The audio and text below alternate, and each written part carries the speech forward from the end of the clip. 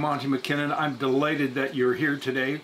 What we have in store is to shape some of these braces, so let's take a look at what we're about to do. I did a pre-measure, and I'll show you the way I did that. I measured the center of this, noting this, and then what I did is I drew a line, making sure I have my center points, and then I came out this way to measure off each one of these so that I would make sure that when I finally cut this side and this side, or this side and this side, it would all be the same.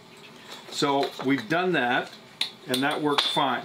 And I can see that I have a little more to take down here, but this is where I'm going to start tapering it down. I want this coming up like this and then down like this.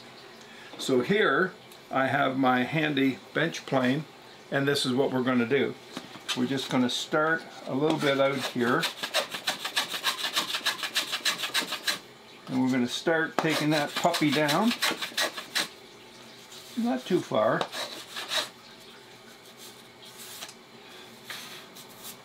But you can see the tape here.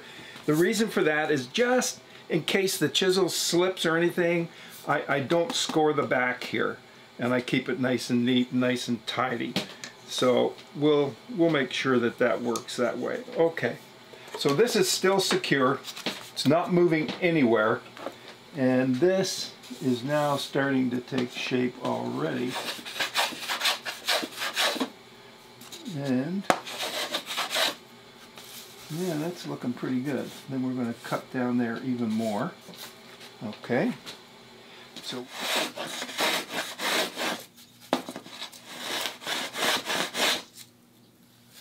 well, maybe I do. Look at that. Isn't it a good thing I had the tape there? Look at that. Now there's a first. Let me get a little bit more tape here, and I will see that it starts at about my finger.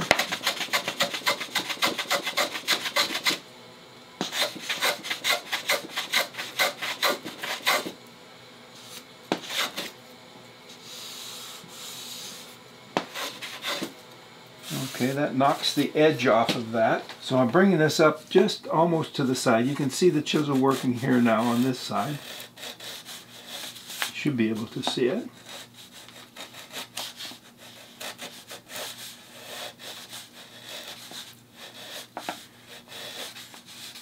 Oh man, this is great. Look at that. It's coming down. It's almost in the middle. Now, what I've got going on here is right now there's a point right here, and then there's another point here, and it's on the other side. This one is lower than this one, so I'm going to take this down just a little more, but I am going to knock off that little sharp edge there because I don't want that. And I make sure, sometimes the grain goes against you on this, and you got to be careful which case you come the other direction.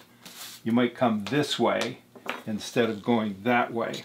It all depends, and you can see that I've come up, I've left it higher up here at the top.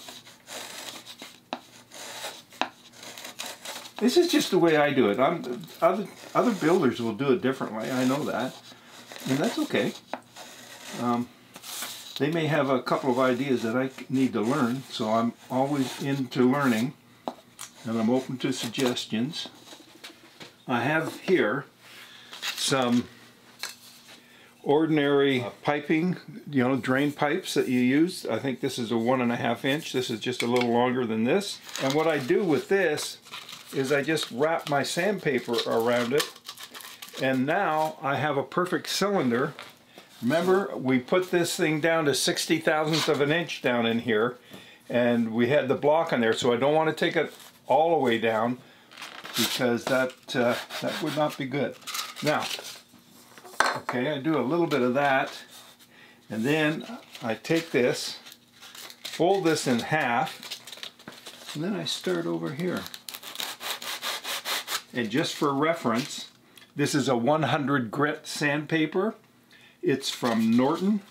It's the red. I like that. I'm going to put a link down there for you, and you can check that out yourself on Amazon if you want to get something. It's really good sandpaper. All right, that's the way we do this. But right now, you know what time it is. It's time for a little bit of energy. get up and go, and let's get excited, because man, we got a pot full of English breakfast tea here, and what could be better? This is for you guys. Oh boy, is that ever good. By all means, please subscribe. You know, it's, I figured out my left from my right. It's down here on this side, and then hit the bell with a hammer if you would, and then hit me with a thumbs up, and that'd be great. And maybe send this video on to some of your friends, some of the people you know in music stores, and your parents and whatnot. I want to encourage everybody to get out and follow their passion. It may not be making guitars, so until we get together again, this is me saying thank you. Don't forget, I've got links down below.